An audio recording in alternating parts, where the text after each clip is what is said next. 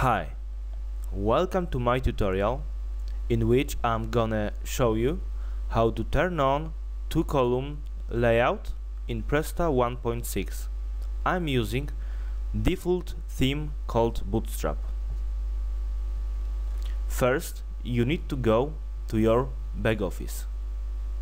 To turn on left column in your layout, you need to edit your themes options. So go to Preferences and choose Themes. Then click Edit button to edit your default theme Bootstrap.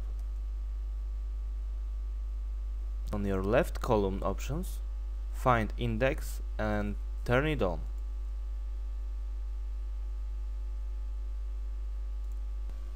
Usually after these few steps you should see two-column layout after refreshing your page. But as you can see on my page, nothing happened. I'm going to show you how to fix that. Go back to your back office and open Modules Position options. Now scroll down and find Display Left Column section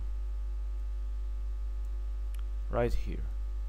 These are modules which are supposed to be displayed in the left column on front page. Let's take top sellers block. Click Edit. As you can see, index is selected, which means it will not display on the index page. So we need to uncheck index and then save it. We should do the same with other modules.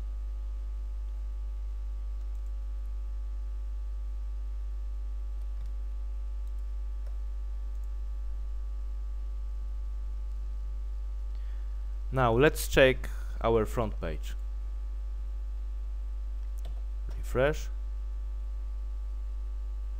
And as you can see, left column is displayed.